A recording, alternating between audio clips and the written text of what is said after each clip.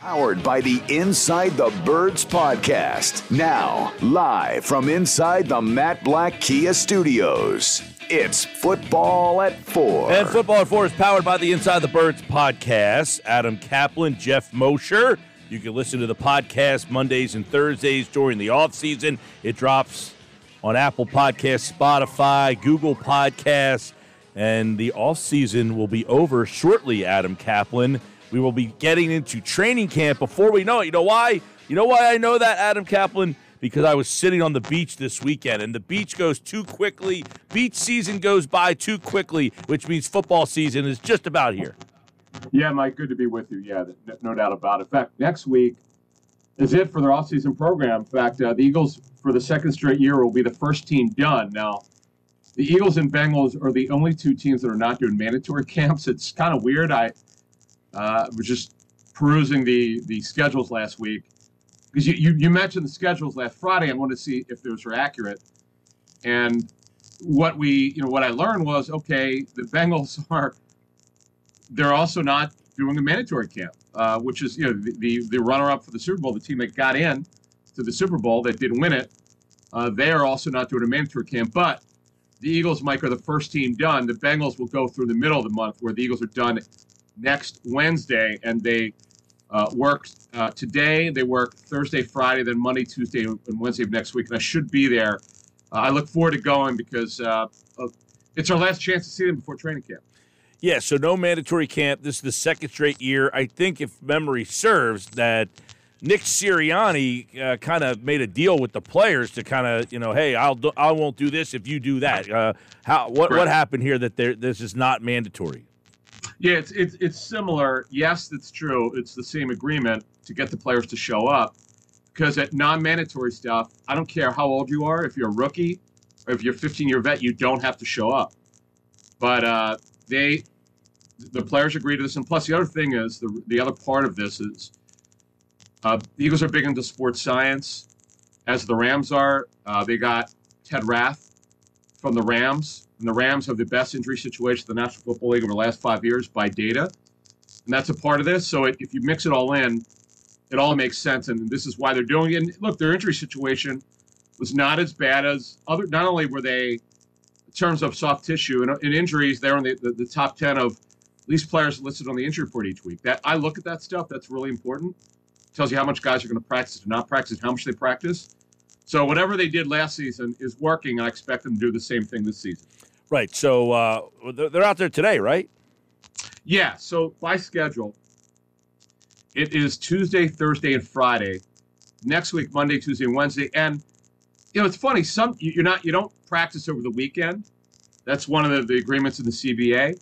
But some teams want to do it Monday, Tuesday, and Wednesday. The players want off Friday. It's just a matter of what. Not every team has the same OTA schedule. Now there are only a certain amount of days are allowed to practice by the CBA. But that's the way it is. Right, so there's 6 practices, There's nothing heavy going on. There's no pads, nothing to that extent. These 6, and then that's it till training camp? Yeah. Oh, yeah. By the way, there's no 11-on-11. I'm glad you mentioned that. So you can do 7-on-7. But the key is, and this is what, just talking to coaches around the NFL over the years about this, particularly lately, they want to see who's behind, who's learning. It's really, the OTAs are super important for the first, second, and third-year players. After that, once you're vested, this is why so many players don't show up, or they show up very little for OTAs. But this particular team, because of the agreement with their head coach, they're showing up. So it's super important for young players, Mike, to retain the information they've been given. When you're a rookie or a guy who now is expected to play more than they did last year, let's say you're a bench guy, or now you're competing for an important job, whether it's top backup or starter, you need to retain the information that you got in the offseason and then apply it to the field. And the other part of this is, which is not really talked about enough, is this is what a head coach told me recently. You want to see where these guys are physically, what kind of shape they showed up in. Because yes, you might see them in the building, but you're not allowed to coach them when they're inside the building. That's the rules of the starting the 11 CBA coming out of the lockout, Mike. Players did not want to be coached in the building when they weren't practicing on the field. They were done with that. The owners were loving that because anything that doesn't involve money, they're happy to give that up. So you want this is their way to find out if players are in shape, because when I first started covering the league, Mike, these guys would come in so early in late March and early April. You would get a better idea. Now they're seeing a little bit later in April and May what kind of shape these guys are in, and again for the younger players to what their learning has been like. Right, so you got 7-on-7 for the most part, practices light. So what are the teams trying to accomplish by having these guys in? What are they trying to get done with these, light practices? Anything in particular? Is anything here, that they take going into training camp? Yeah, see, so 7-on-7 is a pure passing drill. You can run out of it, but that's not why they use it. Talking to coaches over the years, it's pure passing in terms of what they want to get out of it. You're looking for timing, rhythm. In this case, in particular, with Jalen Hurts, you want to see, though you're not in pads and you can hit, you can never hit a quarterback anyway, but yeah, there's only so much physicality that you can have. You're not really just a touch. You can't tackle, you can't hit, but there's certain things that you can do with timing, and you're looking to see the route running from the young receivers and the tight ends. And then it's just getting the timing down with receivers. And the other part about this is, because this is Sirianni's second year calling plays, we'll stick with the offense for now. We'll get to Gannon a little bit later. You're looking to see, if you're a reporter like Mosher and I will be there next week, I'm looking to see if there are any differences, because we saw certain things in training camp just to get an idea, because we're not exposed to Sirianni as a play caller or as a head coach, and none of these coaches really, quite frankly, or very few of them. We wanted to see what they were going to bring in from a coaching standpoint, how they coached, how hard they coached. And by the way, Sirianni is a guy that will yell. He'll get after his guys, which I love, to be honest with you. I like that. You want to see if they're getting it. And then the footwork, I'll give you a nugget here. So in the 18 OTAs, it was our first experience seeing Jordan Mailata, because he was in the rookie camp the first time he put on a helmet. But then in the OTA sessions, and then the mandatory camp, I know he didn't know what he was doing, but I remember talking to someone in the front office then. I said, if you guys could ever get this kid to figure it out, my goodness gracious. Yeah. Because he's a super freak athlete. He didn't know anything about football, but this is where coaching matters.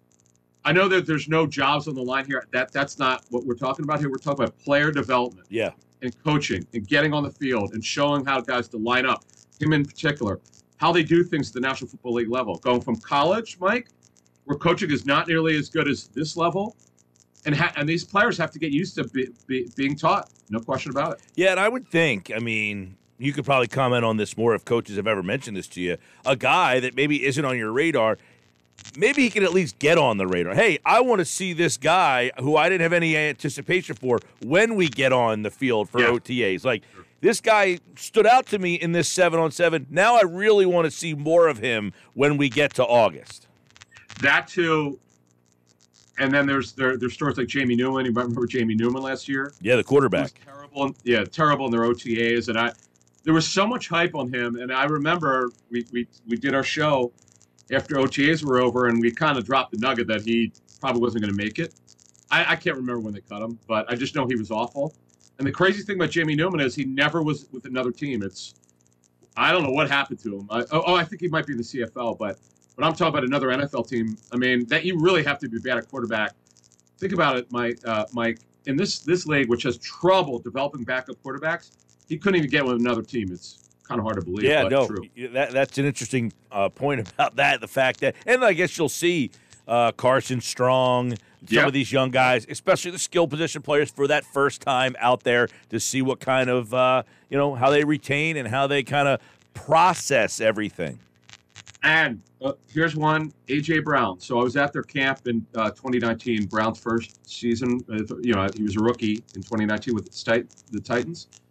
I just remember, I know he's not tall. He's around 6'1", but there's just something about him that stands out when you look at all the receivers. And that's what I want to see here. And I know he and Jalen Hurts are super close. They're best friends. But that doesn't have anything to do with them playing football together. So I want to see how they play together at this level, how they practice together.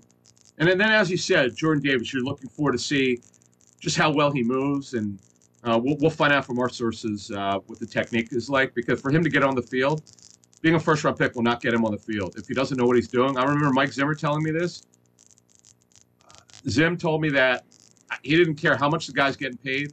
If you don't know the D-line techniques, you don't get on the field. And it's just, and by the way, for a rookie running back, not that they have any, but if you're a running back that's young and you can't pass block, and you don't know who to pick up, you're not getting on the field. That's just the way it is, and that's the kind of stuff that I'm looking for. Yeah, and we've seen that a lot over the last couple of years, guys who have problems picking up blitzes and that kind of stuff. And then if you can't block and can't get on the field, you might get cut, and the NFL released their cut-down dates, which have changed a little bit over the years.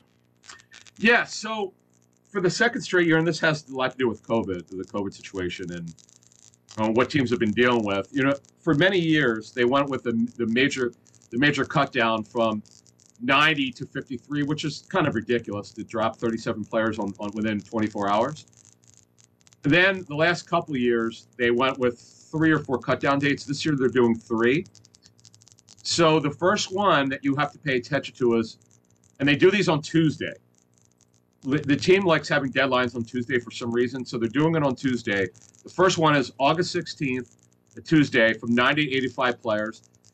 And that's after the first preseason game. In this case, Mike, the Eagles are at home. Their only home preseason game. It's so funny that they're not playing the Jets in the last preseason game. It's absolutely the first this year. And Joe Douglas and the Jets. And then that one's on Friday, August the 12th.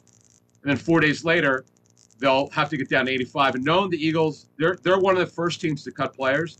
I'd be shocked if some of those names don't leak out after a 24, 48-hour period. And then the second one is a week from then, August 23rd. They go from 85 to 80 players, and that's after the second preseason game of the Eagles. That second preseason game is a very odd day. I can't remember the last time, maybe someone listening knows, but I don't remember when the Eagles ever played a Sunday afternoon at 1 p.m. preseason game at Cleveland, by the way. Yeah. I may go to that because I think that's where they have a joint practice. That one's at 1 p.m. and then 2 days later. Oh, and also it's 4 p.m. Eastern each cut-down day. It's got to be done. Then finally on August 30th, again, a Tuesday, from 80 to 53, and that's after the third preseason game, and which is the final one. Remember, the last 2 years, we only have 3 preseason games. And that third one is at Miami. That's a Saturday. Again, the Sunday last week. This is also a weekend. Saturday, August 27th. And then they have to be down 3 days later, Tuesday at 4 p.m. Eastern. That's when we get down to the 53. And after that, practice squads. Speaking of that, practice squads now have been increased by 2 from 14 to 16. This is really good. This is what the NFL Players Association wanted. And the other part about this, and there's other stuff, we'll get into IR rules, but you could elevate a player 3 times without signing them off the practice squad. That's really important, Mike, because when you sign a player off the practice squad, you must cut them first if they're not vested. That means they have to go through waivers first. When you elevate them, there's no waivers. What happens is if you play on a Sunday, they get reinstated to the practice squad the following day. Right. So there are some new IR rules that you kind of touched on right there, and some practice squad rules. They have been amended. Is this COVID stuff that they just kept in? Well, it's funny, and I knew this would be the case because it was so obvious. There's not a team that didn't like the IR rule. Because remember, for many years, this is going back in the early 2000s, if you put a guy on IR, he was done. That's it. He's out for the season.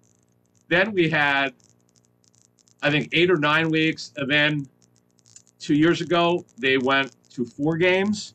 You could return on after 4 games. Last year, it was 3 games, which no one was cheating or anything, but the league thought that was pretty light. So the new agreement is you can return after 4 games, not weeks. 4 games have to lapse on your schedule. Then you could come back and play. So that's good. The return to play is 4 weeks. That also counts for the non-football injury or non-football illness list. So that's good. But we were talking about this on Inside the Birds yesterday, Mike, is that last year, and this was bad, if you were put on IR twice, you could not return. This year, you can return if you've been put on IR twice, but this counts on the maximum number of players that can come back from IR, which is 8, and that includes practice squad injury reserve, which is rarely used. Teams don't like using that. So there is a little bit of gamesmanship on how strategy, how you use these guys on IR, and just understand that you cannot bring a player back more than twice off of injured reserve. Talk with Adam Caplan, of course, the Inside the Birds podcast. You can listen to that on all your podcast platforms. One of the things you guys talked about on the podcast, too, was we touched a little bit on Friday, but some new stuff, Brandon Hunt, Hallaby, John Ferrari, all the roles of this new front office. Are we getting anything clear over the Memorial Day weekend? Mike, I could just tell you, and we put a lot of information out that we've not talked about on your show before anywhere. Alec Hallaby is getting a promotion. He's their analytics director. He's supposedly pretty good at it. So it's funny. I talked to some analytic guys around the league who know him or know how the Eagles do analytics, and they love it. This is kind of where we first heard it, that he was going to get a promotion of some sort. I guess these guys know each other or something, or the analytic committee is very close. And anyway, the word that we received is he's going to get some sort of promotion. We don't know how much say he's going to have. We know that analytics has a big role in player evaluation. That's been since Joe Banner had the team, or was the president. But what Joe told us in Inside the Birds last year, this floored us. Like, this was sort of breaking news that not enough people picked up. Joe said analytics were rarely, if at all, used for drafts. He didn't like it for that. He said very little, if at all, in his recollection when he was with the Eagles. He didn't like it for that. He liked it for game day planning. We know the Eagles were great in that in 2017. Coaches planning, player evaluation in season and free agency, but he just didn't see the value in it as much as the draft. Right. Because you can overvalue, Mike, you can overvalue height, weight, and speed and all that stuff. Yeah, I know we kind of touched on this on Friday. You guys talked about it on the Inside the Birds podcast, but, man, the amount of turnover and maybe the beginning of the change in philosophy a little bit more, as you kind of said, heavier on analytics. And we don't hear that word as much in football, it seems like, as much as it's infiltrated, say, baseball, for instance, which has really ripped that sport apart from the fan base. We don't hear it as much in football, but how prevalent is analytics in the NFL right now? Big. And it's funny. Don't let Bill Belichick fool you. He had Ernie Adams, who was his advanced matchups director. He just retired. He was sort of like the secret sauce to their statistical department, and Belichick could say whatever he wants, but they used data and advanced information for decades on Ernie Adams, who was terrific at what he does. In fact, you could see, it might be on A Football Life. I know one of the Patriots documentaries, Ernie Adams was shown and talked about. Actually, they talked to him. But the fact of the matter is, every team uses them, some more than others. The Eagles are very analytical. Believe it or not, the Bills are very analytical. Talking to multiple people with the Bills over the years. So, yeah, it's interesting. We don't know. Another part of it, people want a percentage. I have no idea. There's no way to put a percentage. And I don't know how much more they'll do it, but when you promote a analytics director, and who knows what the title is going to be called, you have to think that'll be more important. But how important, how they do it, we'll learn more about in the coming days and weeks. Remember, they haven't announced any of these promotions that we've reported or anyone else has reported. So we look forward to the titles. We always get a kick out of what titles they give, Mike, because a lot of the titles that not only the Eagles, the teams give, they're not reflective of what the people do. Like Brandon Hunt, you mentioned, was a pro scouting coordinator. That's not what he did. He was the pro director. He was the one who would oversee all the pro scouting. So it's a little misleading sometimes with these titles. Yeah. Real quick, we know tomorrow is the infamous June 1. Yeah. Any casualties you think? I know Mike Kay over at Pro Football Network has mentioned Isaac Seumala's name in some of his reporting. Any guys you think June 1 we're going to see, or is that all kind of taken care of? Well, post-June 1 cuts, it's extremely rare because the reason why the post-June 1 designation was put in and agreed to decades ago, because the NFLPA said, hey, listen, we'll agree to you getting cap relief if you cut these players early. So that's what the post-June 1 destinationand then you get, on June 2nd, you get cap relief. So the Eagles will get some cap relief with Fletcher Cox's post-June 1 designation. No, Isaac Seumalo, that would shock me if they cut him. I was shocked to see his name mentioned, but his reasoning made some sense. I mean, let's put it this way. What we've said inside the Birds for I don't know how many months now. If he does not win the job, how in the world could you justify Isaac Seumalo and his salary? He'd be the highest paid backup guard in the National Football League. He's on the final year of his deal. He is going to make, Mike, this season, $4.978 million. So basically $5 million to be a backup. You can't do that. He's a very good football player, but has had major injury issues.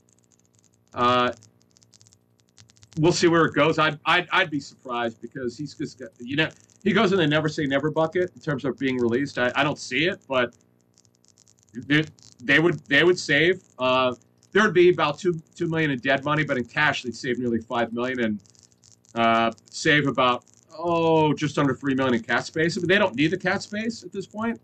But stranger things have happened. All right, Adam Caplan, if something does happen, the guys will be talking about it on Inside the Birds, and they'll have more at InsideTheBirds.com. New podcasts will drop Thursday. You can get that on Apple Podcasts, Spotify, Google Podcasts, wherever you get your podcasts. Check out their platform, Q&A, Adam and Jeff, and everything else.